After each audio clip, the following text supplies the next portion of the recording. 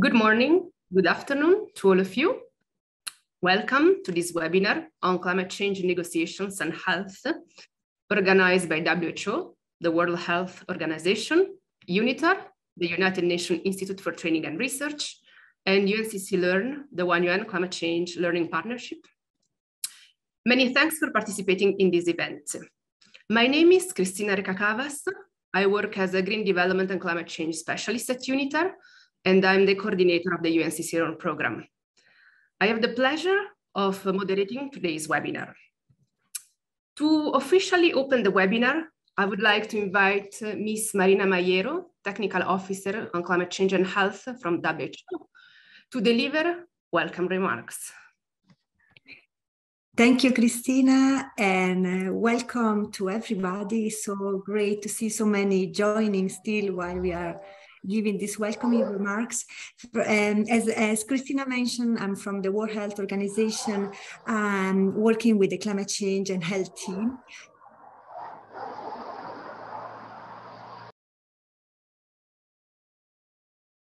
Marina, sorry, we cannot hear you. You're muted somehow. Can you hear me now? Now, yes. Sorry for that. So, Cristina, I was just saying while I was muted that we are so glad to organize together with UNITAR and UNCC Learn team this important webinar just before few weeks before the COP27. As Cristina mentioned, I work for the World Health Organization in the climate change and health team, working on partnership and advocacy. But very lucky also to have in this call with me several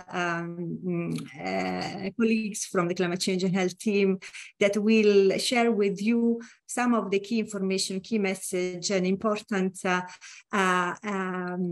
activities that WHO is implementing to try to raise the voice of the health community and to bring the health message to the COP.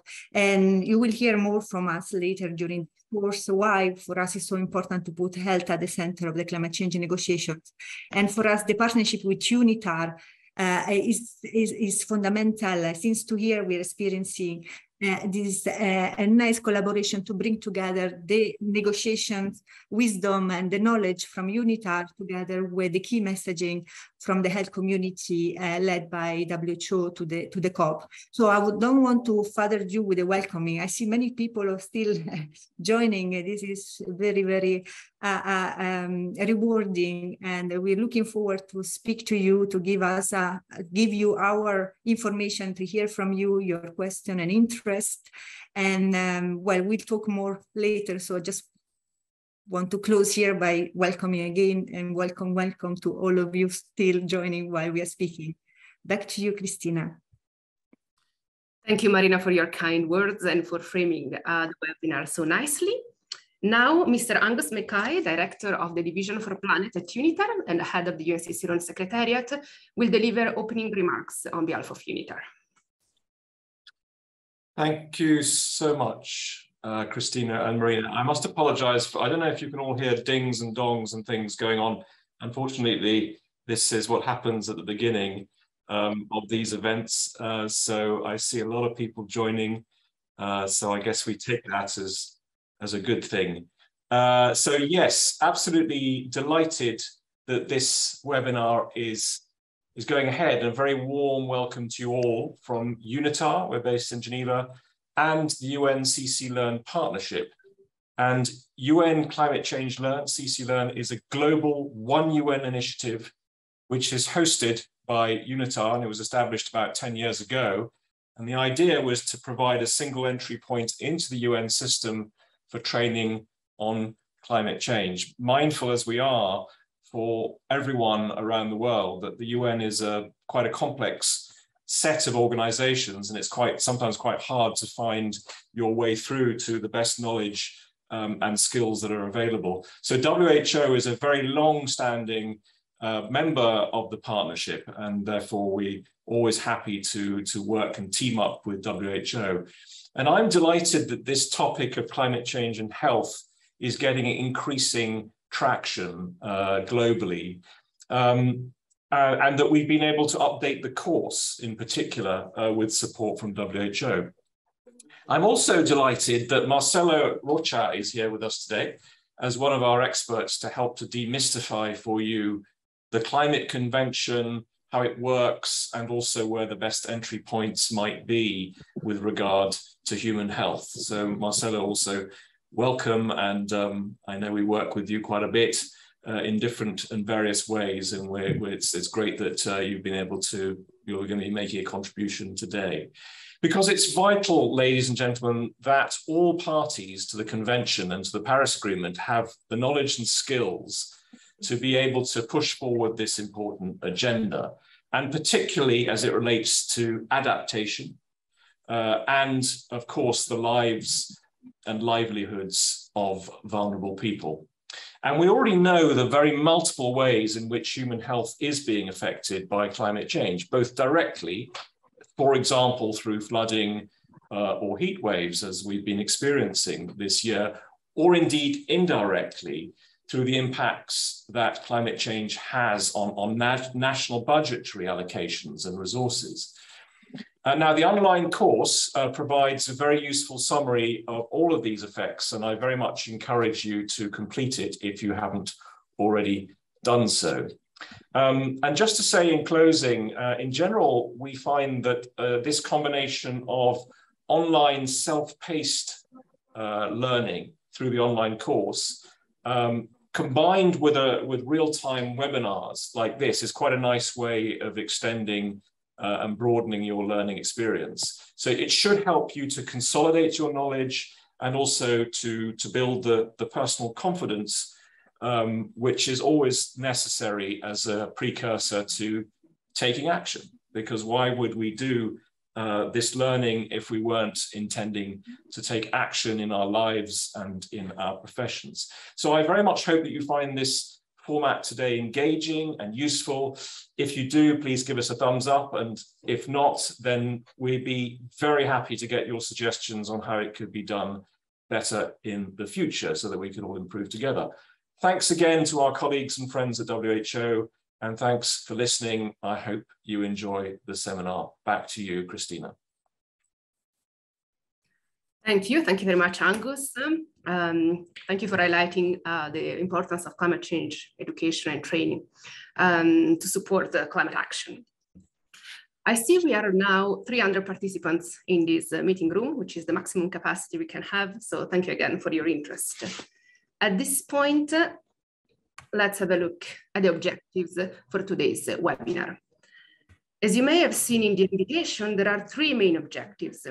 First of all, we would like to present the newly updated e-learning course on climate change negotiations and health, which has just been relaunched on the UNCC Learn website. Secondly, we would like to provide an overview of recent climate change negotiations and the key milestones, with a particular focus on health, of course. And thirdly, the event aims to highlight the health priorities for COP27 and the participation of the health community in this event. With regard to the agenda, after this welcome and introduction segment, we will provide you with an overview of the course and a first segment focusing on the climate change negotiation and health. Then we will have the opportunity to open the floor for a Q&A with the expert. This will be followed by a second presentation on the health priorities for COP27, delivered by our WHO colleagues, followed again by an opportunity for you to ask questions and interact with the experts. We will then summarize key messages, wrap up, and conclude. With regard to the online etiquette, I'm sure you're very familiar with the guidelines on screen. First of all, we encourage you to keep your camera on at all times to facilitate the interaction, if possible at all. We would like to ask you to mute your microphone when you are not speaking and to raise your hand through the dedicated Zoom function if you would like to speak. You're also most welcome to use the chat and to use the reaction features in Zoom. Please note that this event is being recorded and is also currently live streamed on the UNITAR YouTube account. Should you encounter any technical issues, please contact my colleague Giulia Villalba to the private chat here on Zoom or via email at the email address that you can see on screen and will be shortly shared also via the chat. Great. Before zooming into the content, we would like to get a sense of who is with us today, who you are. And to do so, we would like to invite you to participate in a short poll. So please select the answer that is relevant to you in the pop-up boxes that will appear on screen. I believe you can now see the first question. Yes, which region are you from? Do let us know. Great, I see already 170 answers. A few seconds still, almost 300 answers. Great, I see that we have more or less the same number of participants from Africa and Asia Pacific, followed by Europe, and then Latin America and North America. Great, really a wide representation. Excellent. We can now run the second question, which refers to your background or expertise. So what is your background? It's health, environment, climate change, or diplomacy. Are you part of the diplomatic community? Or some other background? Excellent, over 200 answers already.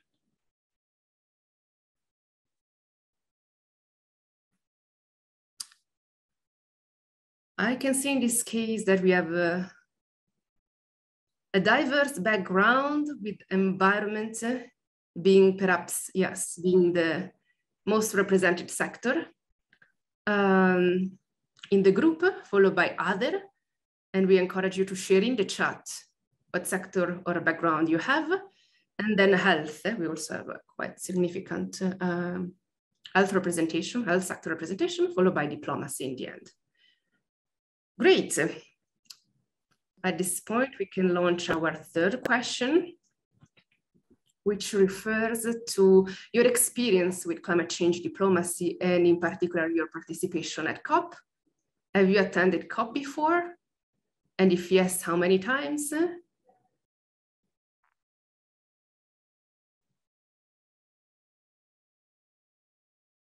Okay, it seems that the majority of you has never attended COP, but answers are still coming in, so we can close perhaps now. Okay. As you can see, the majority, almost 200 participants in this meeting have never attended COP, and then 15% have actually attended 1 to 3 times a COP, and then only 3% of the participants have attended more than 3 times. Okay, perfect. We hope that this discussion will help you better understand how the climate change negotiations work. And finally, the last question. Will you attend COP27 in Egypt in November?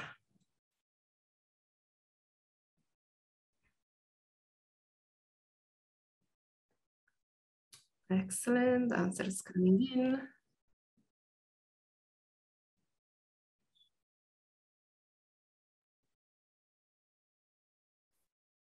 Okay, I can see that the majority of you, over 70%, do not plan to attend COP this time, but almost 30% actually will. Again, a diverse background and experiences. Perfect. Thank you so much for participating in our poll. We can now move to our next segment. So here, as mentioned, we are delighted to introduce to you the newly updated e-learning course on climate change negotiations and health. The course was launched last year in the lead up to COP26, and it has been updated this year to take into account the results from that conference, as well as key issues to be considered at COP27. This course is free, self-paced, and can be taken at any time. It is available in English and takes around 3 hours to complete. It primarily targets delegates attending the Conference of the Parties to the United Nations Framework Convention on Climate Change, so the COPs, and those participating in climate diplomacy. However, it also provides valuable insights for professionals involved in the development and implementation of climate change and health policies. In addition, it could be very relevant to academics and any other individuals interested in addressing health within climate change. The overall objective of the course is to support participants in addressing health within climate change diplomacy and national policy processes, as well as in considering climate change in health policies. You can see here on screen the specific learning objectives, which highlight what participants will be able to do at the end of the course. And these include being able to explain how climate change affects health, recognize the international climate change policy framework, identify the parties and groups of parties to the Convention on Climate Change, the Kyoto Protocol, and the Paris Agreement, including the respective commitments and negotiation positions, describe the outcomes of past negotiation sessions, and discuss key issues in ongoing international climate change negotiations, particularly with regard to health and health priorities. The course includes 6 self-standing lessons with different activities, exercises, case studies, videos, and many links to additional resources for in-depth and more specific information. These lessons are Lesson 1, Introduction to Health and Climate Change, which focuses on this nexus, presents the health risks that are arising from climate change, their impacts across different communities, and possible health responses to climate change. The second lesson, History of the UN Climate Negotiations, explore the key milestones in the history of climate diplomacy, focusing on the United Nations Framework Convention on Climate Change, the Kyoto Protocol, and the Cancun Agreement.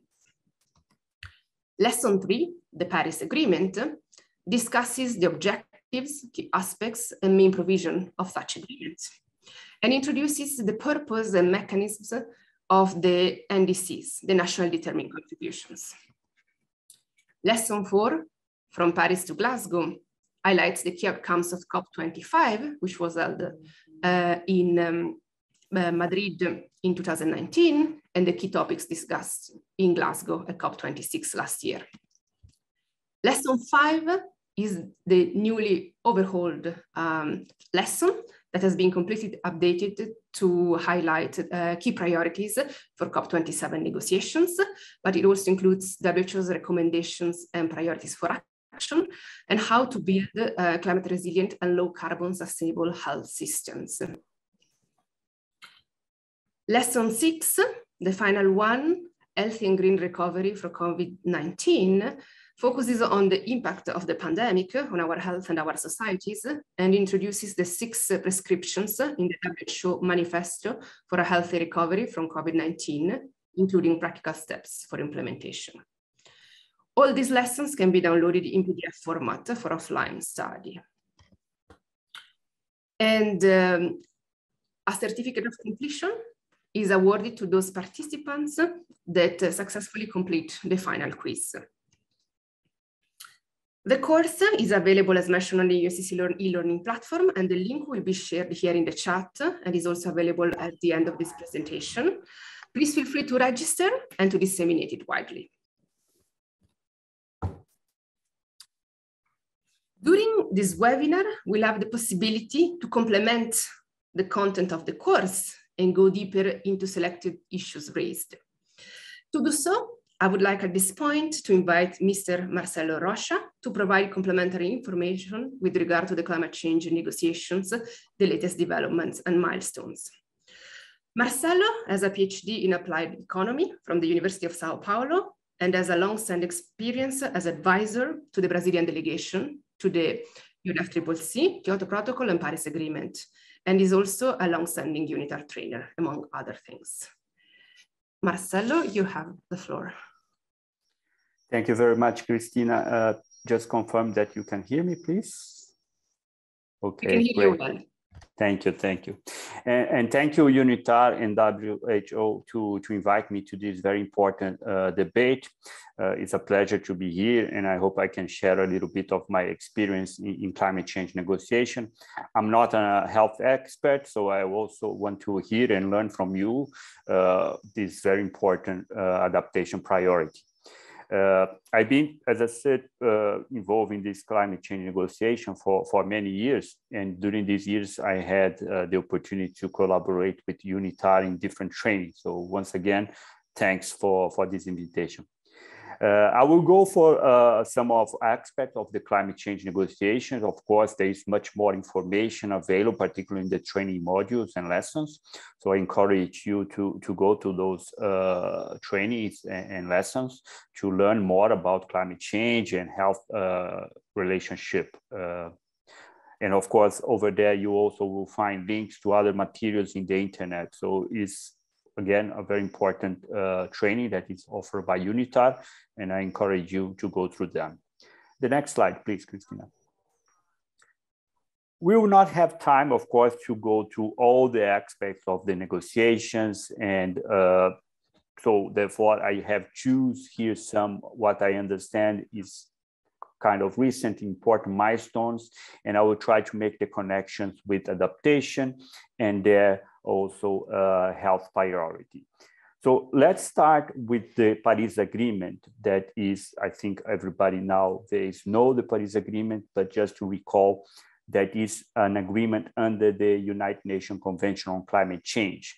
That means it's an agreement between countries, between parties, and was adopted in 2015 during the COP21 that was hosted by France in Paris. This is why we have the name of Paris Agreement. And this agreement is very important because it brings what we call the nationally determined contributions, or NDCs. And what are these NDCs? Basically, there are targets, there are goals that parties to the agreement have put forward. They have tell the rest of the countries to say, well, this is my contribution to reduce emissions. This is my mitigation contribution. And we're going to see that they also had included in the NDC what we call as an adaptation component. So they are always saying, also saying that, okay, beyond mitigation, I also want to adapt to climate change impacts. I have some vulnerabilities here. So it's a very important document that was created under the Paris Agreement and has this very important component that is both the mitigation and the adaptation component to climate change. And as I said, it's something that countries have developed at the national level.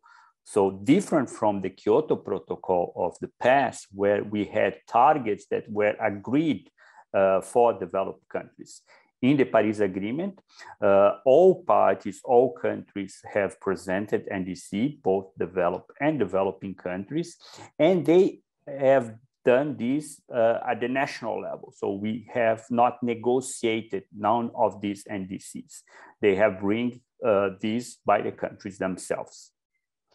Another important characteristic of the Paris Agreement that it entered into force quite quickly on 4th of November 2016. This is very different from the Kyoto Protocol that took 8 years to enter into force. The Paris Agreement has entered into force just after the adoption in 2015.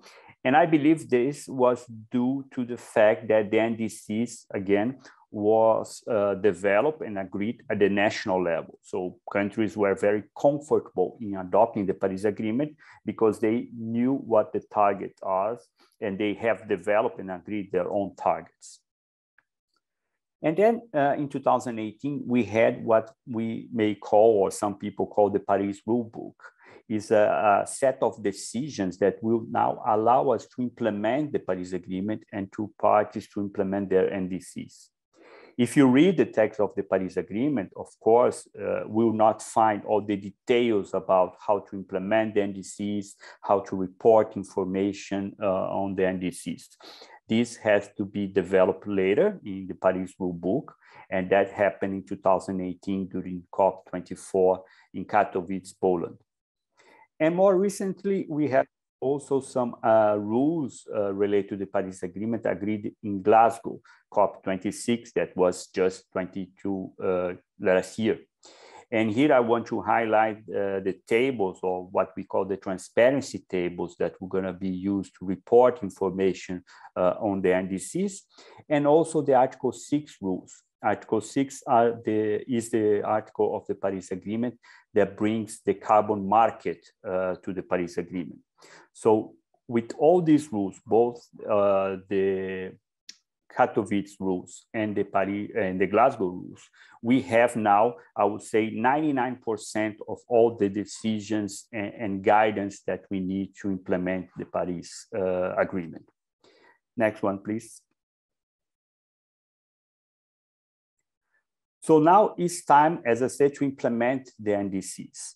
The rules are almost complete. There are some minor issues left over to COP27, but we will discuss them later. But for now, what we can say is that parties are ready to implement, or of course, many of us are already implementing the NDCs.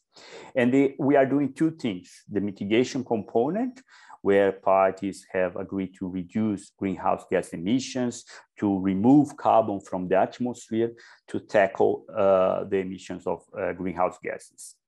And there are different types of NDCs. It's not now the time, or we don't have here in this webinar the opportunity to go into details, but just to give you an overview, there are different types. 35% of these are what we call absolute emission reduction targets. 43% are deviations from projections of emissions of business as usual, and there are other types as well. But here I want to emphasize, next slide, please, in other component of the NDC, that is the adaptation component. And we can see here in this figure that there is, in the adaptation component of the NDC, many of the countries, many of the NDC have also identified human health as an adaptation priority. You can see here in the figure, almost 70% of the NDCs, when they present the NDC, the adaptation component, they have included in this adaptation component human health as an adaptation priority. And that makes sense. We know that the impacts of climate change are already happening, and unfortunately, they are due to climate change impacts in different areas, including in human health. Next one, please. So here, just to highlight a little bit how this has been presented in the NDCs, once you receive the presentation, you can click in the source UNFCCC 2021. It will goes to the document prepared by the UNFCCC Secretariat that they had made this kind of analysis of all the components of the NDCs, both mitigation and adaptation. And in the document, you will see these paragraphs or these bullet points that I'm highlighting here. I don't want to go into the details now. We can, of course, debate this during the chat or the question and answers, but please take a look on that. Also here, you see this figure is then also a link to the WHO document that they have done, also a kind of assessment of the NDC from the point of view of health. It's a very important and interesting document. So both the UNFCCC Secretariat document and WAO document, I think, are good sources to you to understand a little bit more how the adaptation priorities were decided by parties in the NDCs, particularly the health component. Next one, please. So what I want to discuss here is how this health adaptation priority will be treated in what we call the Enhanced Transparency Framework of the Paris Agreement. One key component of the Paris Agreement beyond the NDCs is how the parties will report back on the implementation of the Paris Agreement NDCs. And to do that, the Paris Agreement have created what we call the Enhanced Transparency Framework. This is Article 13 of the Paris Agreement. So basically, in this Enhanced Transparency Framework, all parties of the Paris Agreement will have to provide every 2 years what we call the Biennial Transparency Report. This report, this document, will include a lot of information about the implementation of the NDC, about the greenhouse gas emissions and removals, the GHG national inventories, and many other information. I want to discuss here with you some entry points in the BTR, in the Biennial Transparency Report, that can be used to countries highlight some health adaptation priorities. The first entry point is that when parties report on what are the policies and measures that they have choose to mitigate climate change, to reduce emissions, they can also include as part of the descriptions of these policies and measures what we call the non-GHG mitigation benefits or co-benefits. And definitely, we know that many of the mitigation policies that will reduce greenhouse gases or will remove carbon from the atmosphere, they will have co-benefits that are related to health issues. I will leave to my colleagues in WHO to report or to explain those, but I can now give some examples. Every time we reduce the use of fossil fuels, we're going to also reduce beyond the GHG emissions, other emissions of other gases and materials that may have impacts on the health. When we work on carbon sequestrations and we plant trees, particularly along the rivers, we will also improve the quality of this water. And the water, if it's used for human consumption, of course, will bring benefits for the health as well. So there are many, many benefits, co-benefits. And here through the Biennial Transparency Report, parties will have the opportunity to include these benefits when they describe the policies and measures they choose to mitigate emissions and removals. Next one, please. Oh, sorry. Before that, also here in the figure, you see links to some documents that have been prepared by WHO on exactly the benefit of health, of mitigation policies on health. And if I'm not wrong, they have focused the transport sector and the building sector. So I also invite you to download those documents and read, because they are very interesting and very good insights on these benefits. Next one, please. Another entry point is that when parties decide to talk about then the adaptation component, not the policies and measures related to mitigation, but the adaptation component of the NDC, they may choose different vehicles to do that. One is what we call the adaptation communication. Is a single document that you, of course, as the name says, will describe the adaptation strategy that you have in your country, the vulnerabilities, and so on. You can find details of the content of the adaptation communication in Decision 9 CMA1, that you have the link here in this slide. Or the party may choose to not provide an adaptation communication, but to include in the Biennial Transparency Report information on adaptation. And here in Chapter 4 of the Annex to Decision 18 CMA1, you will find the guidance to provide this information in the BTR.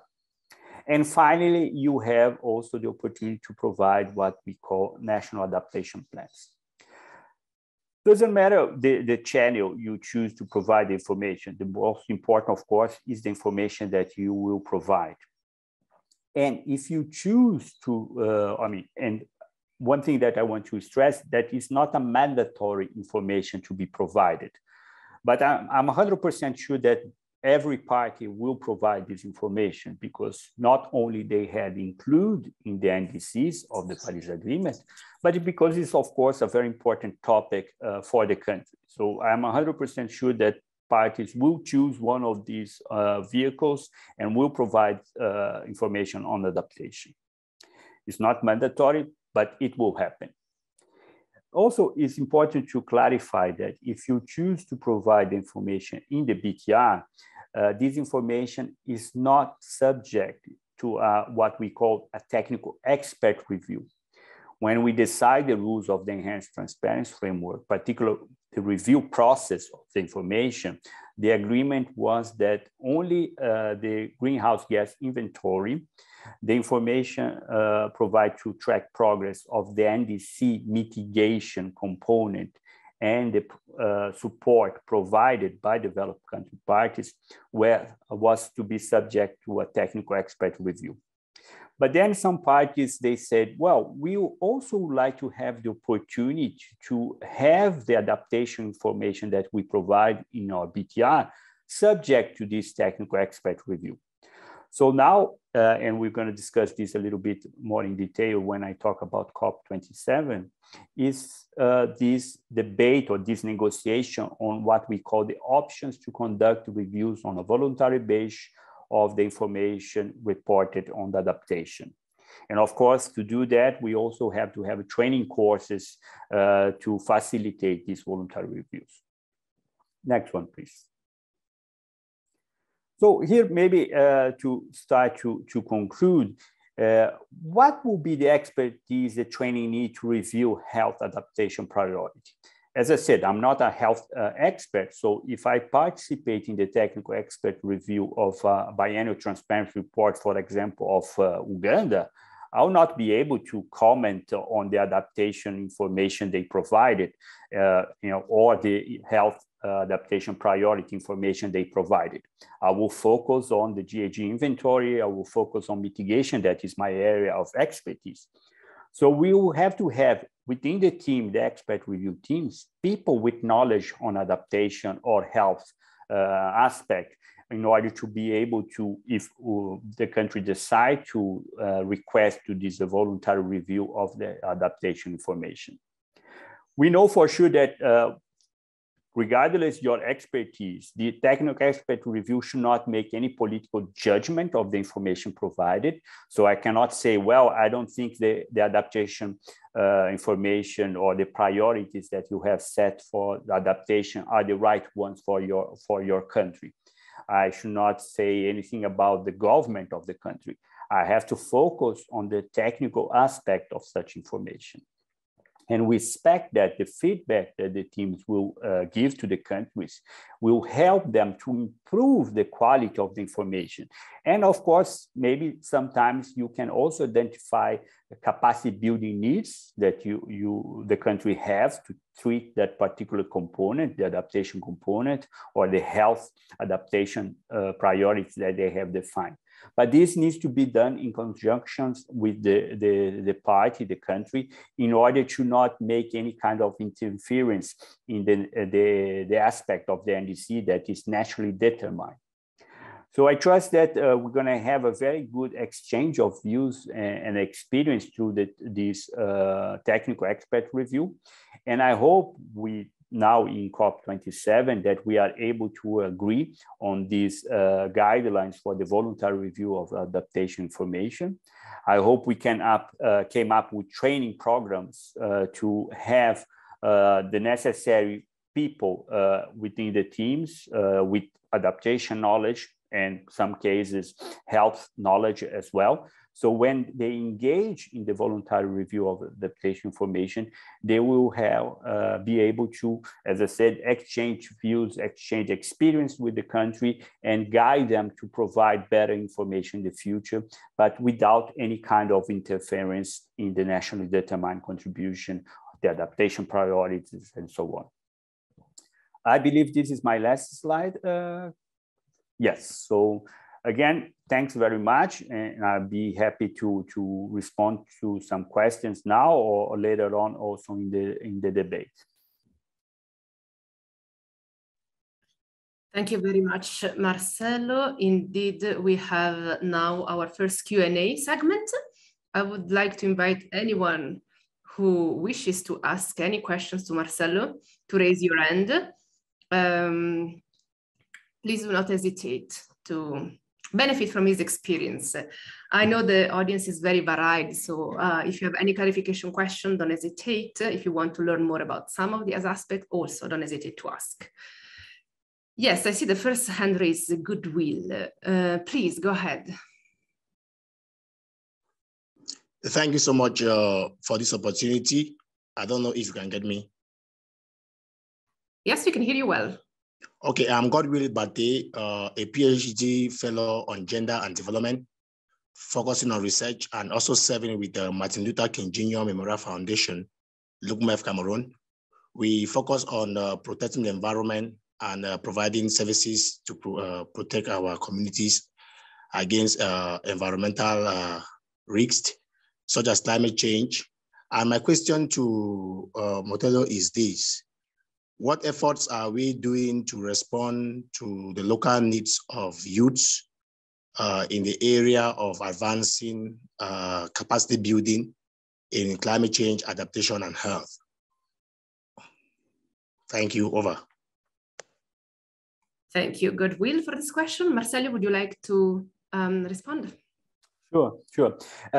Thank you for the question, Goodwill. I will not be able to go in specific examples here now, but as I said, I invite you to read the NDCs of countries, and you will find there, particularly in the chapter of adaptation, how they are treating adaptation components, including health priorities. And you have a very important aspect, that is the involvement of youth in this process. It's up to the countries to do that, but I know that there are some good examples also in some NDCs that have managed to involve different stakeholders, particularly youth and human or more vulnerable groups and communities. So it's specific to each country, but you will find in the NDCs some information. So please go ahead, and maybe you can start by reading the NDC of Cameroon, but there are other countries in Africa as well that have this as an important aspect, and I know that they have somehow treated not only the adaptation and within adaptation health priorities, and they managed to do that with the involvement of different key stakeholders. Thanks. Thank you, Marcelo. I see a second hand raised. Sami, apologies. Hannah, please, you have the floor.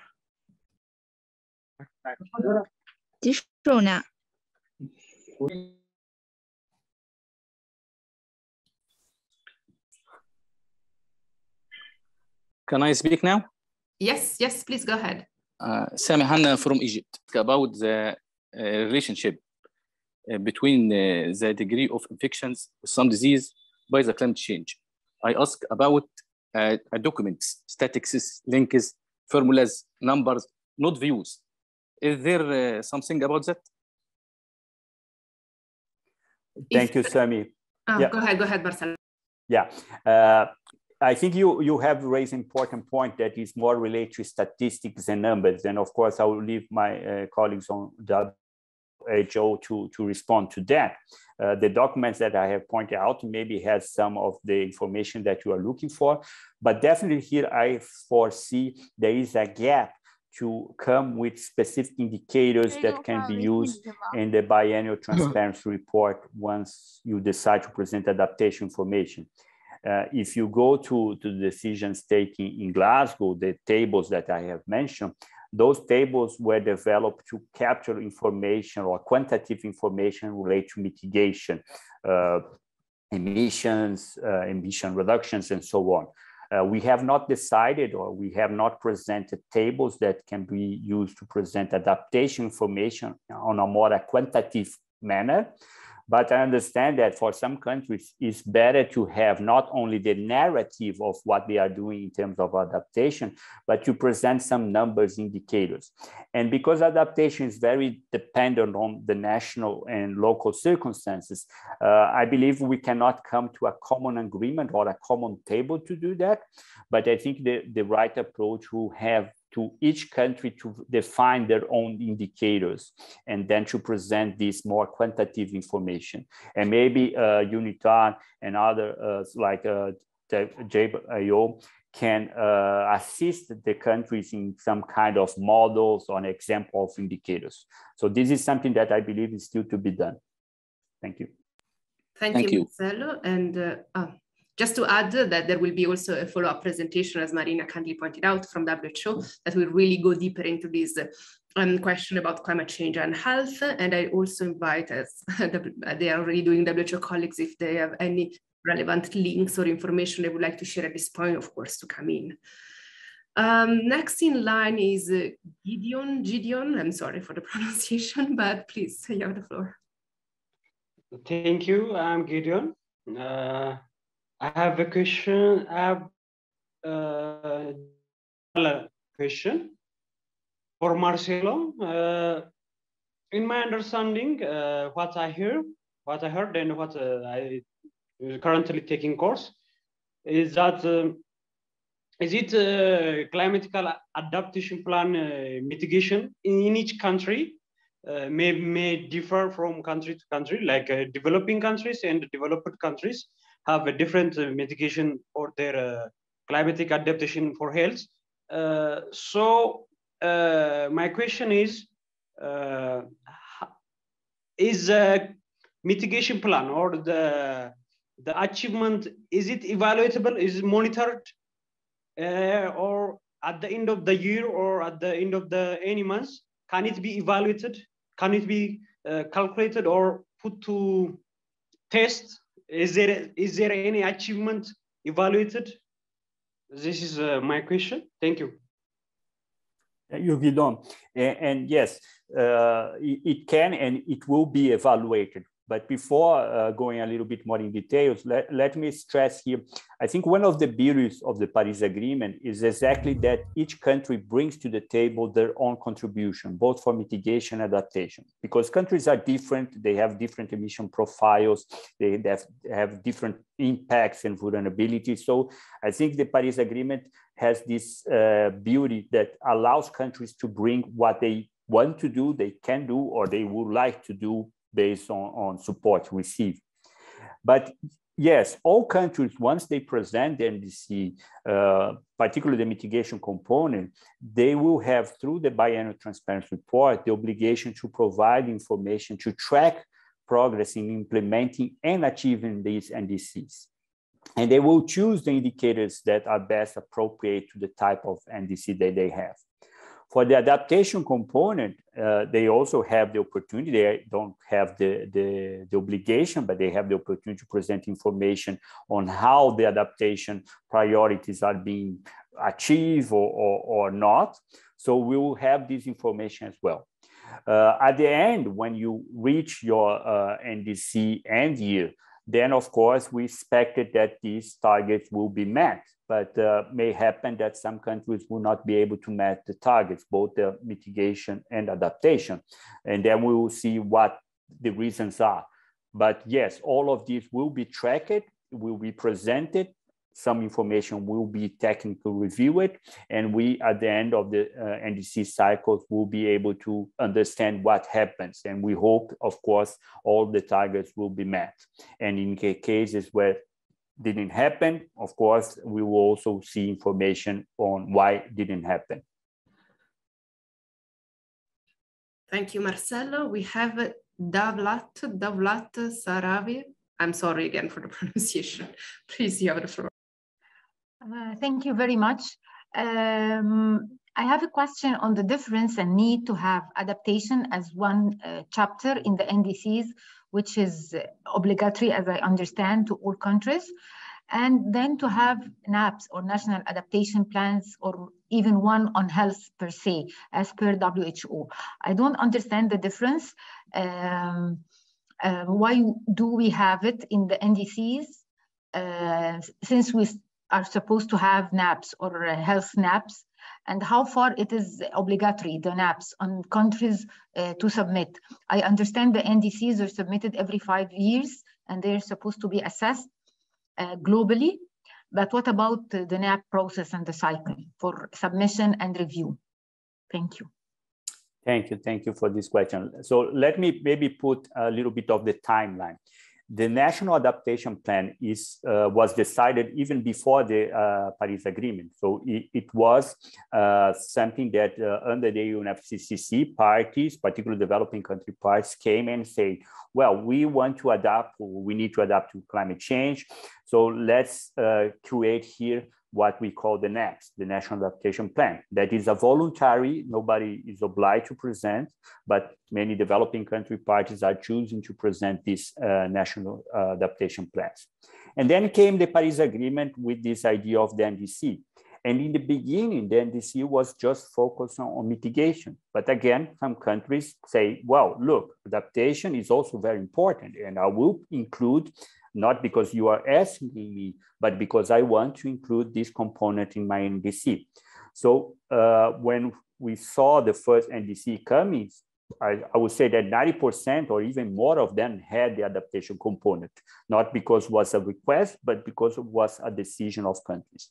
So now we have this situation that you have different places where you can put your adaptation information. As I said, you have the NDC, you have the adaptation communication, you have the biannual transparency report, you have the national adaptation plan. It's up to countries to choose where they put the information. Of course, we understand, or we hope that they will organize the information in a way that they don't have to repeat the information everywhere, and the information can reach the audience, the target that they are aiming for. So we're gonna have to see now how the countries will play with all the different options. None of this information, as I said, it needs to be reviewed. There is now the opportunity, or we are developing the opportunity, a decision in COP27 to allow the voluntary review of the information of the BTR, because some countries want to go through this process. And finally, you have mentioned a very important topic, that is the overall assessment of the NDCs in what we call the global stock take. The first one will happen in 2023. And the idea of the global stock take is to assess at the collective level what is the impact of these different NDCs. And this, again, initially was focused on mitigation, but also because some countries believe adaptation is very important, they are also requesting for a global goal on adaptation. So this is a very important topic of the negotiation out there, is to somehow how to define this global goal on adaptation. So also we can assess not only the mitigation component, the collective result of the mitigation component of the NDC, but we also will be able to assess globally how adaptation is being dealt with. And this will go through what we now call the global goal on adaptation. That is still under debate, but we hope by 2023, with the first global stock taking, both components, the collective goal, the collective efforts of mitigation and the collective or the global goal on adaptation will be somehow presented and discussed. Thank you very much. Just one logistical note, we take this last hand raised, but we are not able to take any more due to the time constraints. And there will be a second segment, as I mentioned, later on to ask further questions. I'll also ask our WHO colleagues anytime if they want to complement Marcelo's intervention and answer to please come in, especially now that the question was on the health component of the NAP and so on. Don't hesitate to do so, or even later on during your presentation, of course.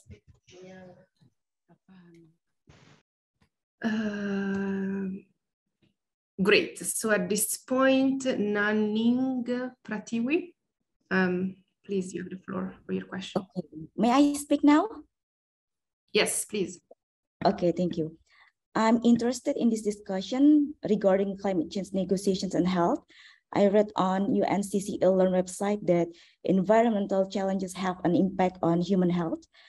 The explanation seems horrific, especially about climate change will cause around 250,000 additional deaths per year between 2030 and 2050.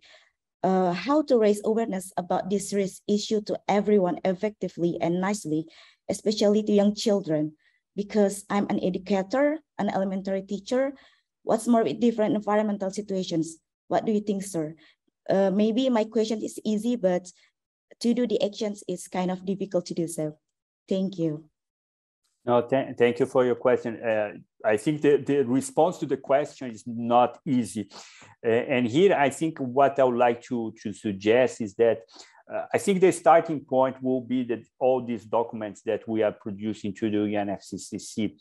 But maybe more important than the document per se is the process to elaborate these documents. Your national adaptation plan, your adaptation communication, your biennial transparency report, all of these are documents at the end of the day will be the UNFCCC website.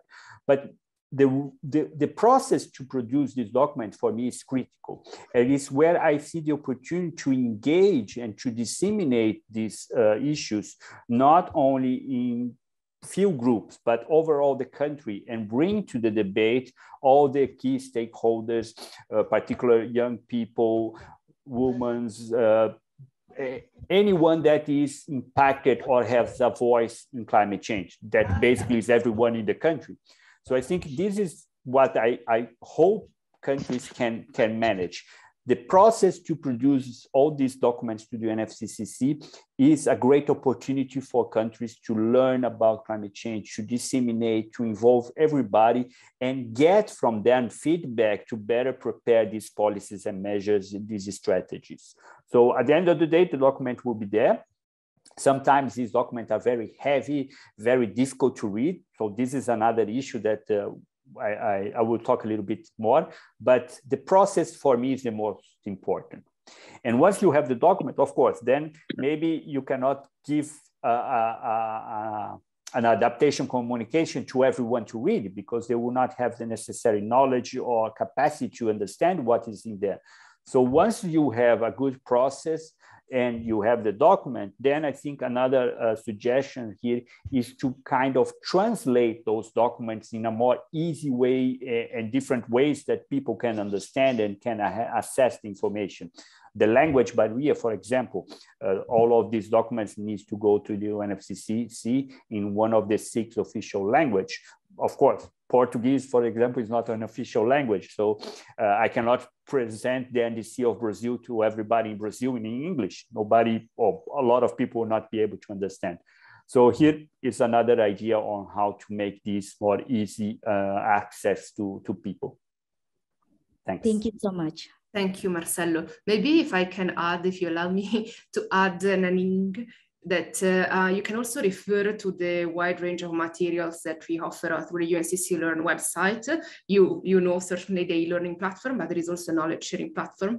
For instance, with the library with 3,000 publications from all the UN agencies, including WHO, but also UNESCO in the case of education, UNICEF, and so on climate change learning, climate change education. And we really try to support the dissemination of this information in the classroom as well as in other settings. So I hope you will find some information there as well, and my colleagues can share the link there. Thank you for sharing.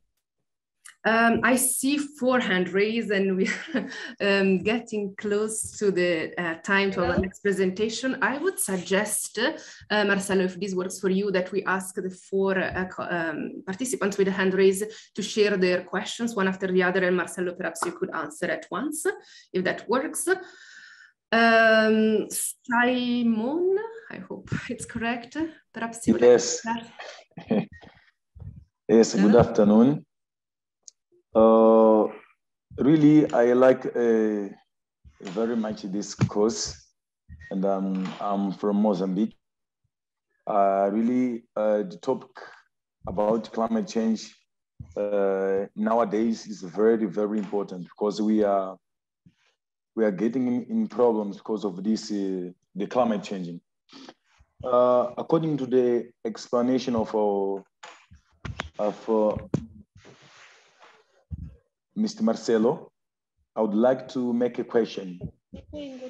My question is, according to the problem which is being bring with climate changing, for example, in Mozambique, we have got a problem of water because there are extreme temperatures higher, and then it is bringing problems of water. And in this case, many people do not have enough and potable water to drink.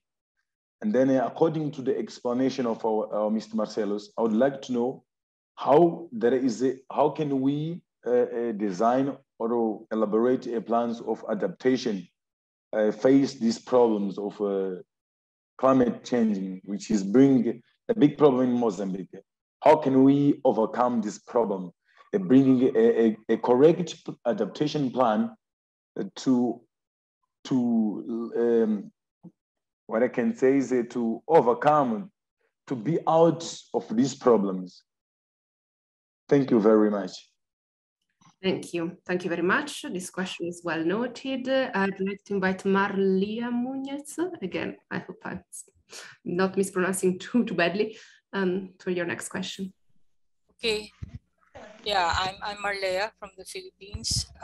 I'm interested on safeguards, where we have elaborated since Cancun the meaningful and effective participation of indigenous peoples and local communities. I'd like to hear from our speaker, his observations and views on how this is being focused on so far. There are a lot of reports, but I see that there are lesser and lesser space for civic actions, particularly on as regards participation of impoverished communities. Thank you. Thank you very much. And finally, Malika Hamad. Yeah. Can you hear me? Yes, we hear you. Okay, so actually my name is Malika and I'm in class 5. As a child, I would like to thank UNCC and UNCC learning team that they made such an interactive course for students, as in my school, in my class, very students are attracted for them. So thank you very much, UNCC team, for this interactive course. Thank you very much for your kind words. We are delighted to hear that you use them. Yeah, and thanks also to all the other agencies I would like to add that contribute to the development of these courses, in this case WHO and also other UN partners for the other courses you may have seen. So thanks a lot for that. And Marcelo, maybe your final words to answer these final questions. Sure, thanks. Let me start with from the last one, the safeguards. Maybe to those that are not familiar, the safeguards are, as the name says, a set of safeguards that were decided that needs to be go with what is called the REDD, reducing emissions from deforestation, reducing emissions from forest degradation, enhancements of carbon stock, and sustainable forest management. REDD activity is one way that countries have to mitigate climate change. And because they are, particularly when you deal with forest issues, there are concerns around the forest people, communities.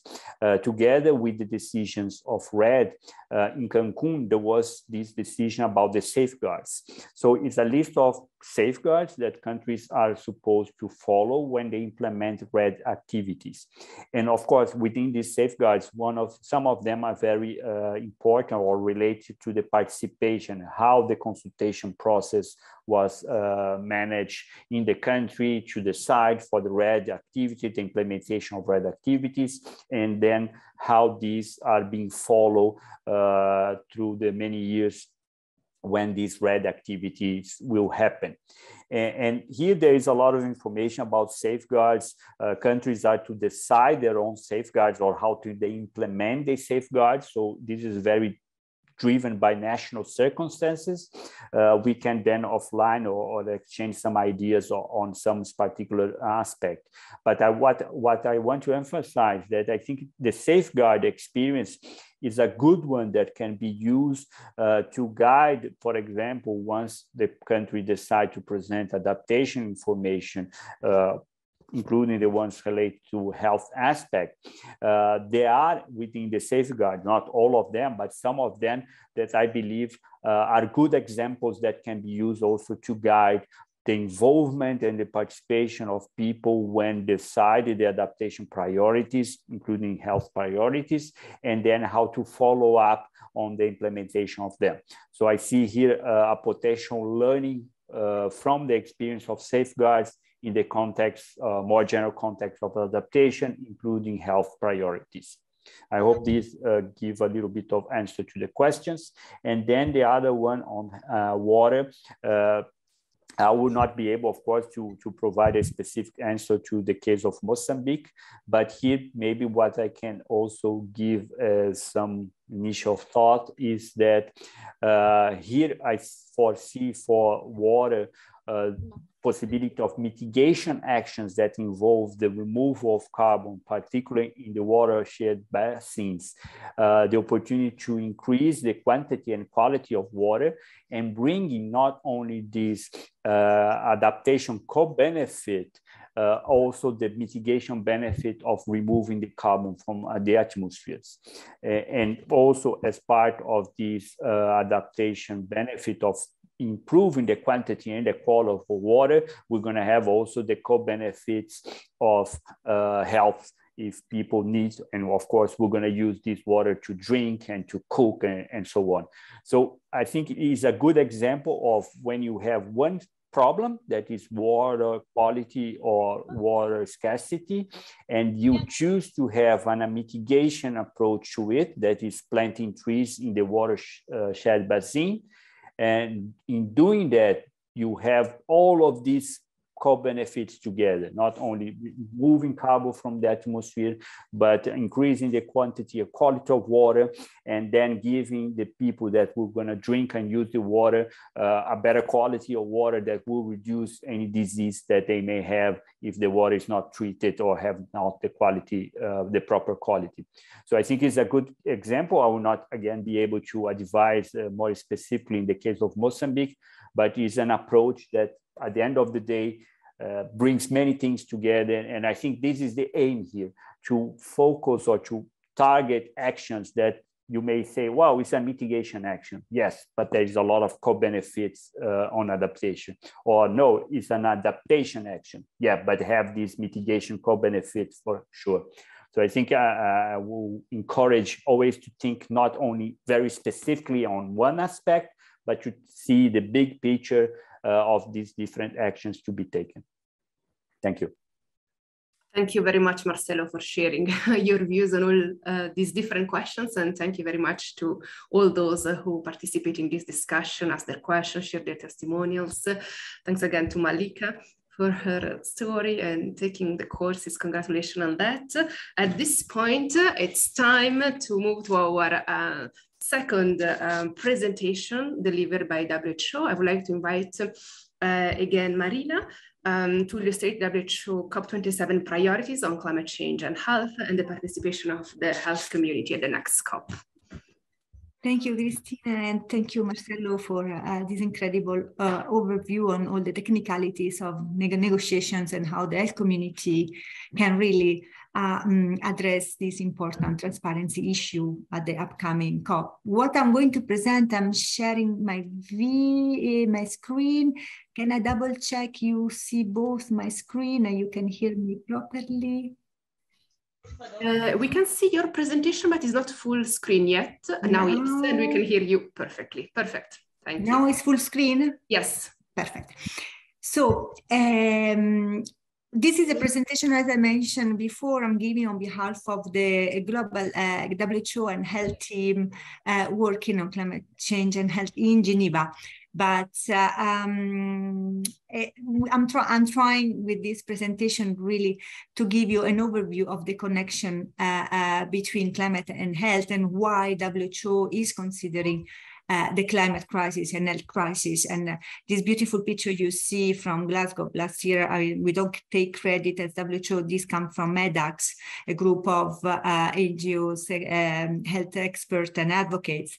They did this action while we were in COP26 last year. We love it. So we are using now in our presentation, just I don't want to take it as a credit for WHO, but for WHO, the climate crisis is an health crisis. And just for your information, we are working on 3 key areas.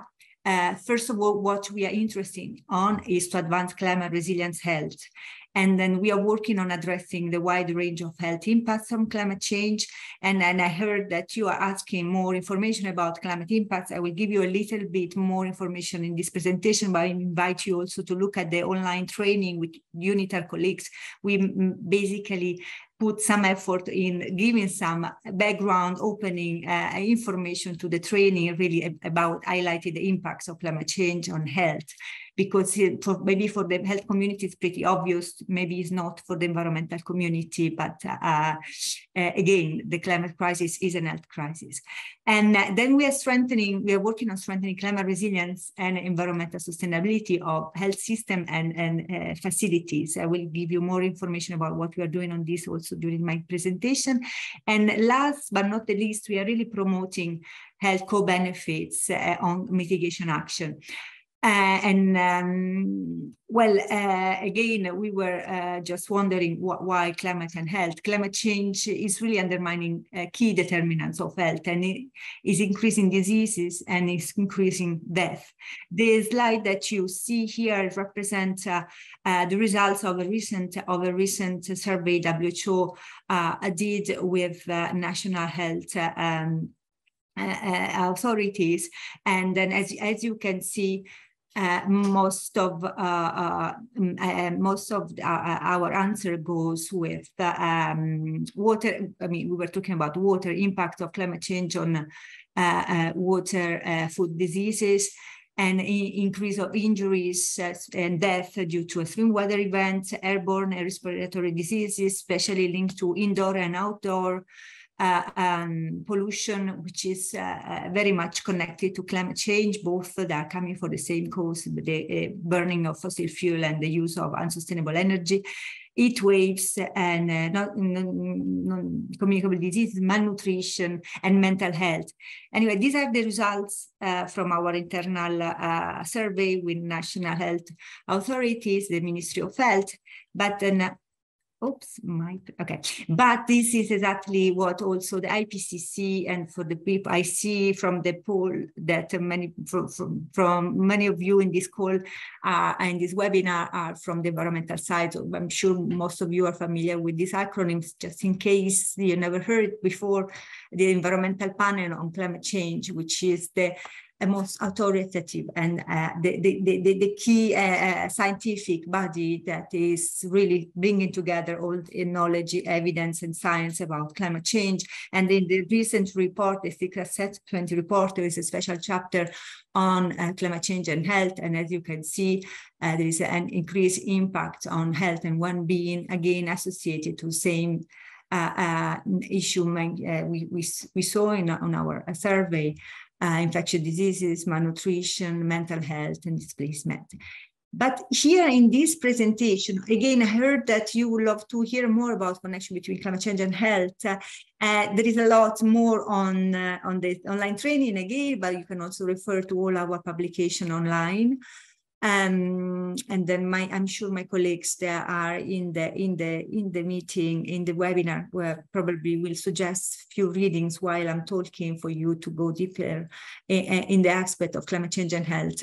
But what I would love to do here, because we're approaching COP27, this webinar is about negotiations. I would love to tell you more about what WHO is doing in the context of climate negotiation, big events, and so most of all, why we as WHO, we are going to these COPs. COPs, again, I'm sure you all know, but just to take out all doubts, are the Conference of Parties, or mainly Ministry of Environment gathering for every year since 27 years as the number tells us, trying to really cut emission and control the global warming and reduce the negative catastrophic effects that we know are already happening and they're projected to be even worse. So what we do as WHO, we try to increase health influence, the health message in the negotiations. We're doing this through like supporting the participation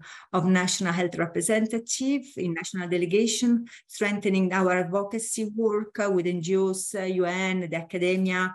And we really want to bring together also the health message to come across all sectors and highlight the importance of adapting and building resilience, but also the importance of raising awareness about the important co-benefit. Everything we do on climate for the health community generates a health benefit. If you reduce emission in transport by promoting sustainable mobility, you are basically asking people to move, to do physical activities. You're reducing cardiovascular diseases. If you are investing in renewable energy, cutting down fossil fuel, you are reducing air pollution, and you are tackling a huge, big health agenda, which is the 7 million deaths every year because of air pollution, premature death, and many others like agriculture and investing on sustainable agriculture, sustainable diets. Anyway, I don't want to go too much again on the details of the reason why we promote co-benefit. We'll tell you more in this presentation, and again, you find more in the UNITAR online training. So basically what we do, we engage with negotiations, we organize big events, we organize training as this one we're having together, and then since 2 COPs, we are investing time, energy, and lots of enthusiasm on building our own space with an health pavilion.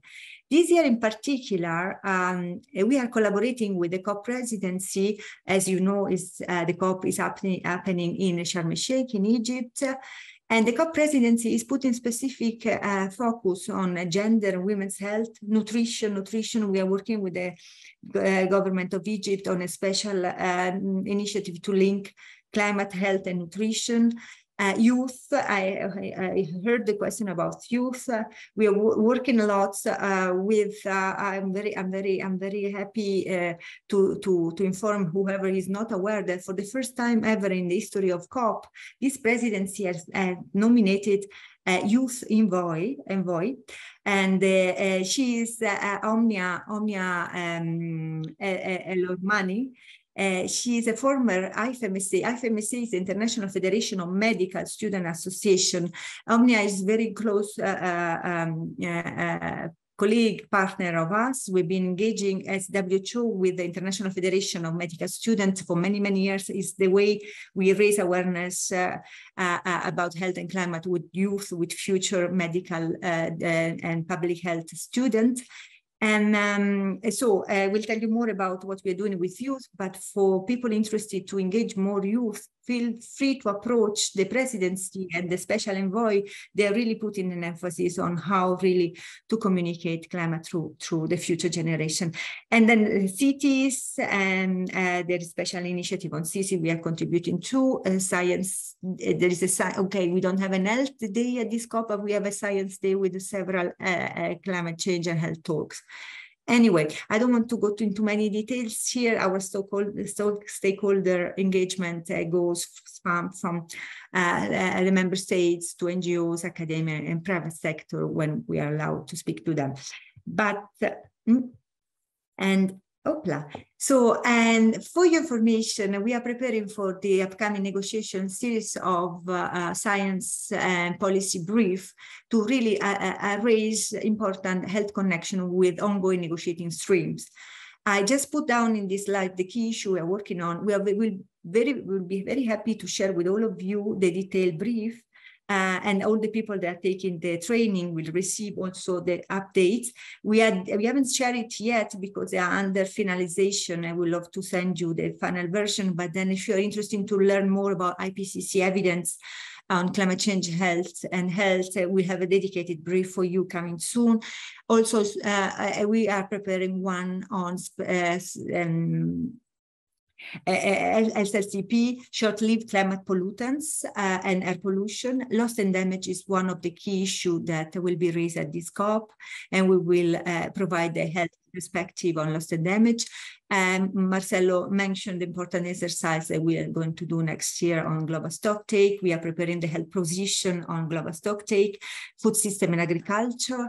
And as I mentioned before, we will have a special initiatives on nutrition. And then we have a special position paper on health, climate, and intergenerational equity, again, responding to the question about how to engage youth. All this material will be available for you, will be shared with you. And then I want just to remind that we are working a lot with energy and water community.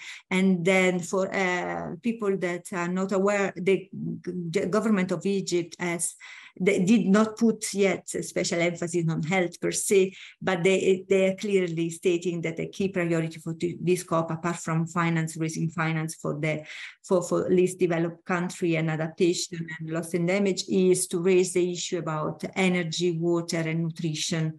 And all these for us, it's about health. And so we feel like this COP is going to be an health COP. And other things we are doing at COP is a special high-level event to present our new alliance on transformative action on climate change and health, so-called ATTACH. ATTACH is a WHO-led initiative that has been set up in collaboration with the UK and Egypt to implement the so-called COP26 health commitments. I just want to give you a quick overview of what his health commitments at COP26 were. This is very, very important. Last year, the COP presidency, UK, for the first time ever, did put an emphasis on the health sector and raise four important initiatives: one on climate resilience health system, one on health leadership in emission reduction, and promotion of healthy NDCs, a big campaign really bringing attention on the importance of including health in the national determined contributions that Marcelo eloquently and very detailed explained to us before. And then mobilizing the health voice from climate action. So it was a big advocacy campaign from the health community. We had more than 45 million healthcare professionals signing a special letter to Alok Sharma, the COP president, asking to put again health at the focus of the negotiation. But out of these initiatives, as I mentioned before, WHO collected a special commitment for country wanted to invest on building climate resilient healthcare system and facilities. And we have more than 60 countries committing. Just want to also, with this slide, sorry, I'm start running a little bit because I see time is passing, and I understand we want also to have more open question and answer. So sorry if I'm accelerating a little bit. I will be happy to go back to this information if I scan through too quickly. But I wanted to emphasize also the reason why we are, as WHO, working on building sustainable low carbon facility is the understanding and the realization that as a sector, the health sector, we are impacted, of course, by climate change, but we are also a big emitter. 4.5% of global greenhouse gases emission are indeed from the health care sector. So, and then we know that 70% of this global footprint of that sector comes from the supply chain. So we are really committed and engaged not only to promote adaptation, resilience, but also to take the leadership in reducing our carbon footprint. And then we do work with country. We have a dedicated WHO guidance if you are interested, and it's part of the material references that you find on the online training. We have a dedicated WHO guidance for climate resilience and environmentally sustainable healthcare facility. If there are people in this training course from the health sector, feel free to come back to us if you want to learn more. Even if you are not from the health sector, you want to understand better how to engage with the health sector. Just very quickly on the COP, just if you wonder, so what did this country committed to under this attach? Well, country committed to undertake a climate change and health vulnerability and adaptation assessment, both at population and healthcare level, to develop the Health National Adaptation Plan informed by the VNA, the Vulnerability Adaptation Assessment, to use VNA and the HNAPs to facilitate access, health access to climate change funding. And in fact, in these commitments, we also have not only the country from least developed, from a low-income country commitment, but we also have high emission, higher emitters, higher income country commitments to set up targets that will bring down to zero emission their health system, ideally by 2020, and also donor country to commit on providing more funding to health adaptation and resilience building. But then if you're interested in this initiative, feel free to consult the training manual. There are all reference to details and additional information can be asked always also to our team. And very briefly again on ATTACH, because it's a very important alliance for us, bringing together key stakeholder like country, development agency, technical expert, multilateral development banks, NGOs, and we are working together really on 4 main aspects of climate resilience of the health sector. So climate resilience, decarbonization of the health sector, finance, bringing more finance, and reduce the footprint of the supply chain. Then the other big activities we do to go prior to COP is the training for health professional, and this the online course we developed with UNITA was initially intended to really serve the scope of training health professionals that are interested to understand climate change negotiations. But then we thought about opening to everybody, because it's true that health professional needs to understand the negotiations, but negotiators, environmental people, they need to understand why in the negotiations we should have health. So the super beautiful online training prepared by our colleague from UNITA really give you an overview of from really climate change and health connection to the history of climate change negotiations and the opportunity to really address health within the negotiations. And Christina already provided this overview, and you know that in the latest version of the course available to you, you find also detailed information on how to address health at the upcoming COP27. So I would say this training is really future looking and already anticipating your engagement. If you are, and it will be, for your information, also an information I want to share with you. Thanks to like our collaboration with Wellcome Trust, we have in WHO some funding available to support representative of Ministry of Health. I just want to give false hope. I saw many of you are not coming to COP, and some wrote in the chat, I would like to come. So this is not for you to jump on the opportunity and apply for funding to come to COP. It's only, but we do have some availability for sponsoring Ministry of Health representative from Afro and from Middle East.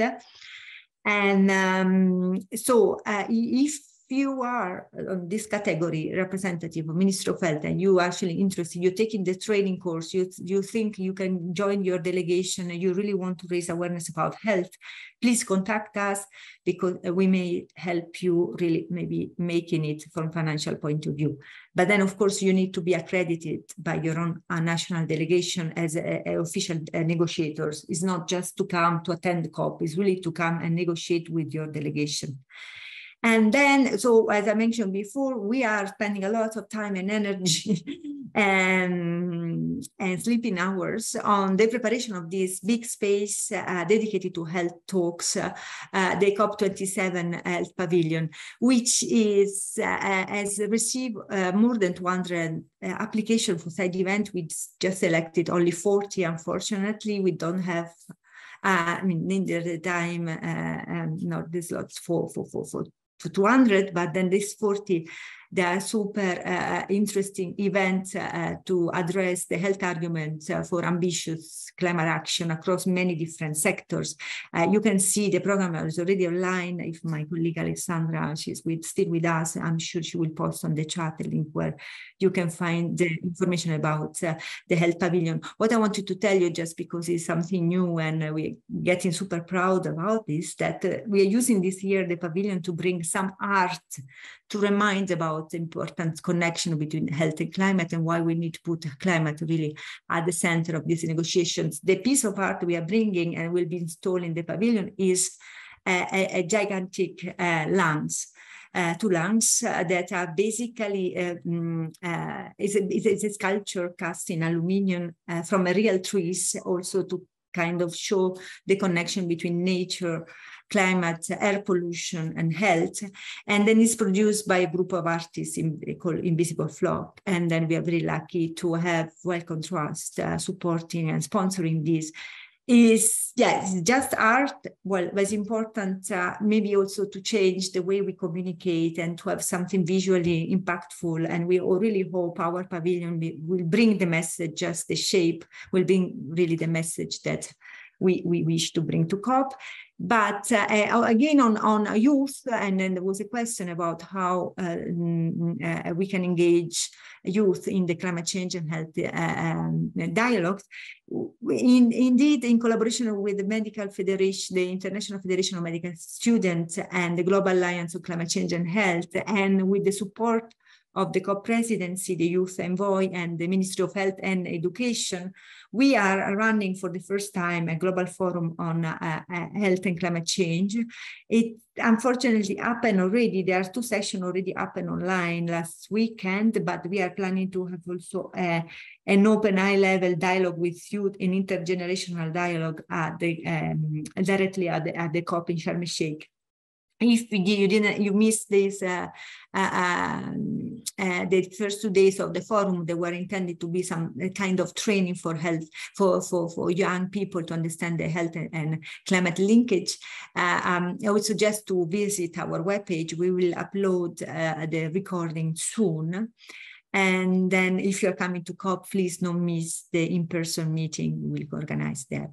So just to conclude, also we go to COP with key messaging. Last year, we had published something very powerful, we believe is very powerful, is a summary of all the reason why the health community is engaged in climate change. You find a lot of evidence and statistics that you've been asking before in the Q&A.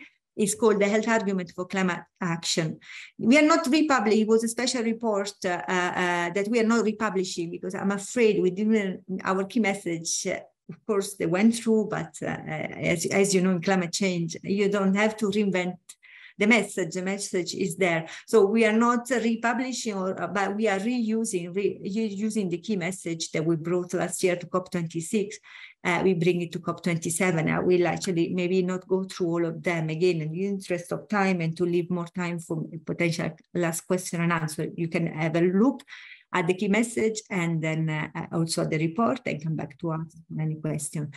I just wanted to close by informing that another, but this is really just out of curiosity, and is also the reason why our team leader is not with us in this webinar. We are like promoting and also another alternative communication campaign with a group of pediatricians that are cycling, leaving tomorrow from Geneva, and going through Italy up to Naples and meeting or other health professional in a pediatric hospital to raise awareness and bring the important message that we need to invest on climate change and health and reduce air pollution for future generation, for children.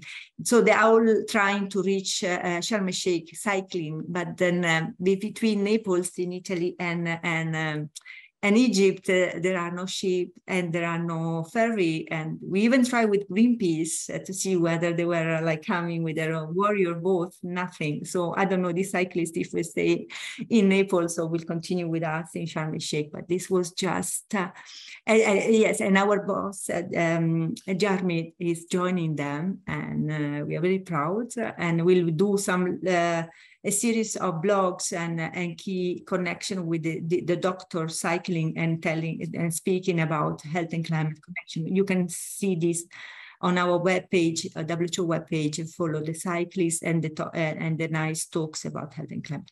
Okay, I think I super overdue, and the time is really against us. Over back to you, Christina.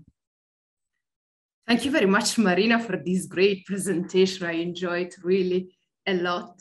I was super impressive to see all the activities that WHO is doing to promote health across so many streams of negotiations and topics related to climate change, from transport to loss and damage.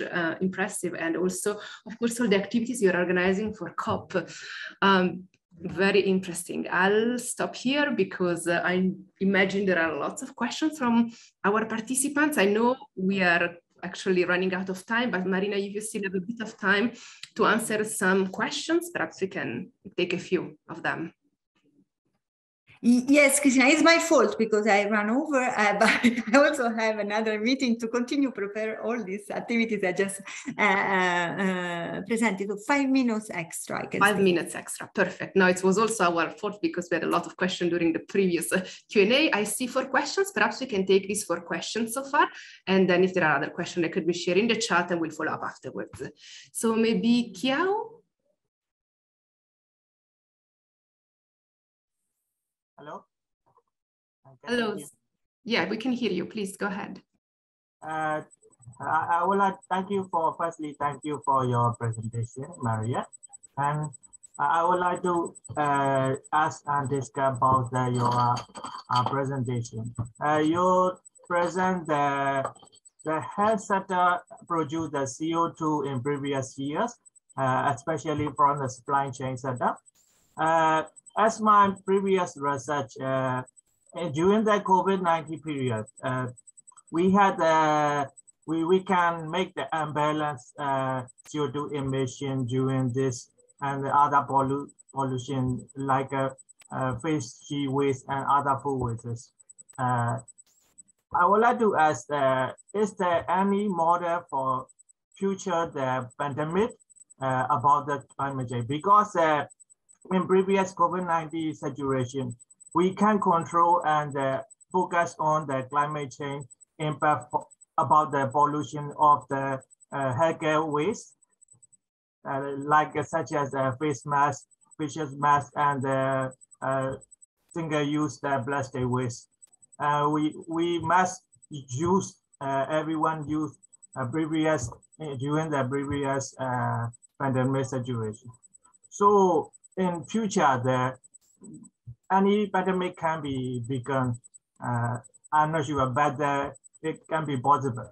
So for the future, if there any the global scale model for the future pandemic situation to maintain the climate change issues, because previous year ago we focused on the CO2 emission and we try to reduce the CO2 emission. But within these 2 years, we can focus and emphasize on this issue. We priority to our health. So that is my question. Okay, I don't know, Christina, you want to take more or just answer one by one?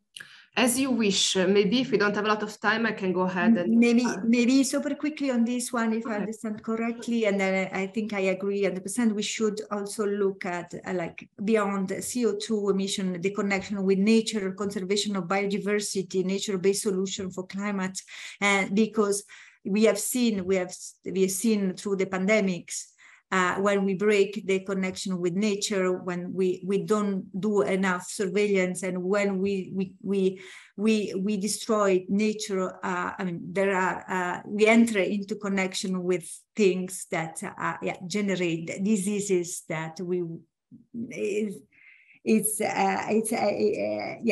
it's difficult to manage after all. So a lot of additional investment is going from WHO side on surveillance and prevention, on conservation of biodiversity, looking at the different aspects between climate, biodiversity, connection between climate solution and nature-based solution. So yes, you are absolutely right. And we need to look at CO2, but also the overall interaction with nature and environment. Thank you, Marina. Mukta, would you like to go next? Yes, I'm Mukta from India. I have a concern. The latest news says that even unborn babies are having pollutants in their brains, lungs, and liver. It is really concerning because if this goes on, the human health will deteriorate a lot. I question this because after the lockdown, I think pollution was, I think it was reduced for huge amounts, but then this problem is going on. I don't know how to explain it. I mean, how can we even tackle this problem? Because it is really concerning the human health. So how can we spread awareness about this? How can we educate people about this? That I think people should know about this, right? Babies are even having problems even before they are born.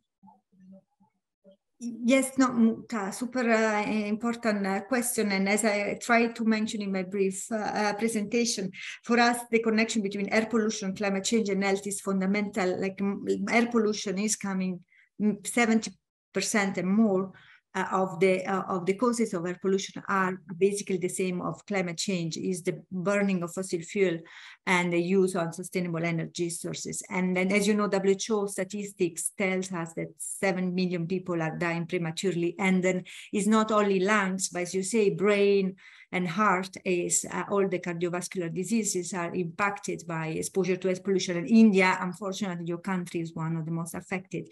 But what you can do, there is a lot of awareness and advocacy going on in India, and we are super lucky to have at our health pavilion because we have this lung shape, and then we want to speak a lot about air pollution impact. And we have a doctor from India, and you may know him already, Dr. Kumar, Alvin Kumar, who has set up an NGO called, is a pneumologist himself, is really a clinical doctor, but then he also do a lot of advocacy. He set up his own NGO called Doctor for Clean Air. And then I would suggest that you look for his contact, and if you want, we can put you in contact as well. And then join this movement. It's not only him, there are many more that we are aware of in India, but they're putting a lot of pressure on local authorities, on mayors, at the national level, on your ministries of environment. But yes, it's a huge, big issue. And I think probably what we like to say is the youth and their engagement will be the solution. Their pressure, you are voting as well. The politician needs to hear from you. So I would just say there are no solutions, but there is hope in engaging and pushing and pressuring your policymaker and politician. And happy to share more information, maybe bilaterally if you like. Oh. Thank you. We have only 2 minutes left, so perhaps I'll ask Sami, Philip, Hendrix to briefly share your questions, and then Marina can give a final answer. Before we conclude, maybe Sami, could you briefly share your question? Okay, it's not a question. I need to request two things. The first is to repeat this webinar or meeting, or make many webinars or meeting. It was very useful. If it was possible every month or every 2 months.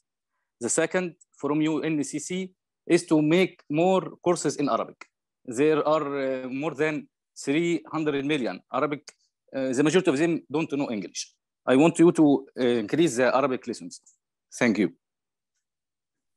Thank you, Sami. That's all well noted. Thank you, Sami. And again, I apologize on behalf of WHO. We were planning to do an Arabic translation, But yeah, we've been lucky with UNITAR colleague to add these activities to the long list of things we are preparing for COP. We didn't manage to recruit interpreters.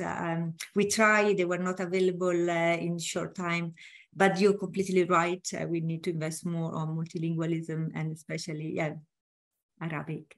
Thank you, and thank you for the interest, and definitely we'll organize more in the future, more of these talks. Thanks a lot. Thank you. Philippe?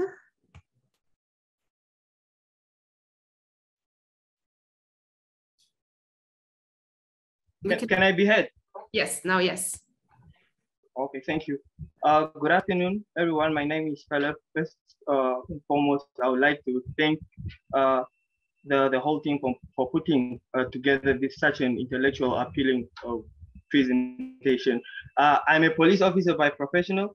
I'm from Namibia, and my question lies at the stage like where I want to ask, since Namibia is a coastal country, and most of the time coastal countries are the ones who are actually suffering from the outcomes of climate change. We are talking about the South Pole being melted down because of the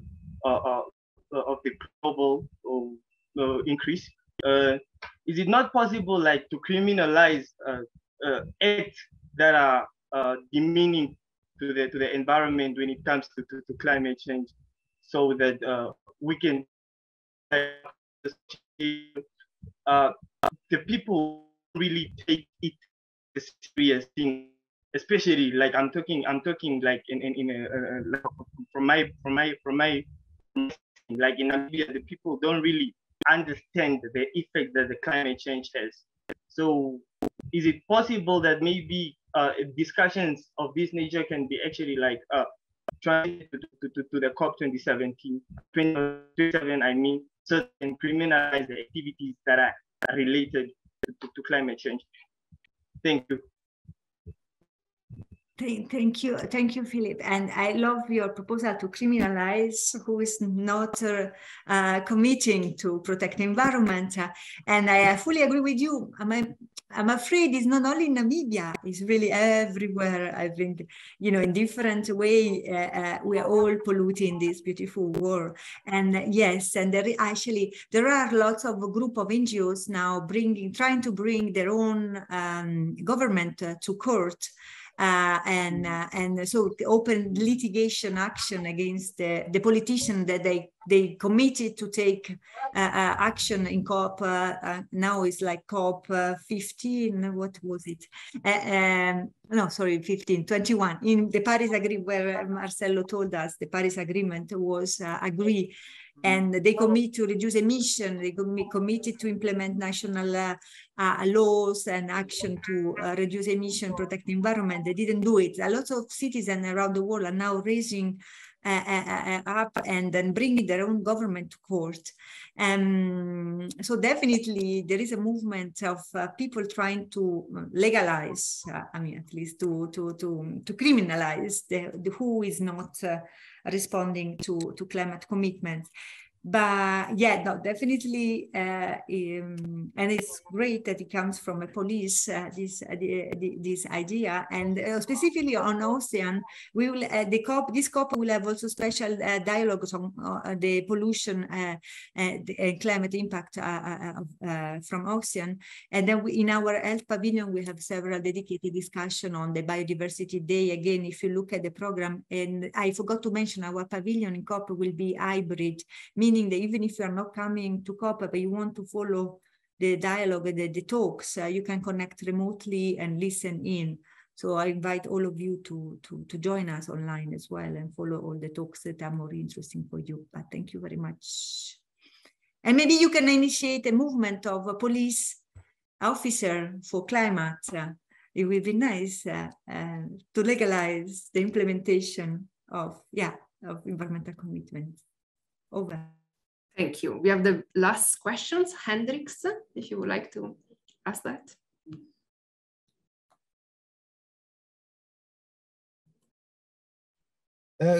Good afternoon. Can you hear me? Yes. Okay, I'm Hendricks from Ministry of Health, responsible for human health and climate change. Thank you for organizing this meeting, which is very touching.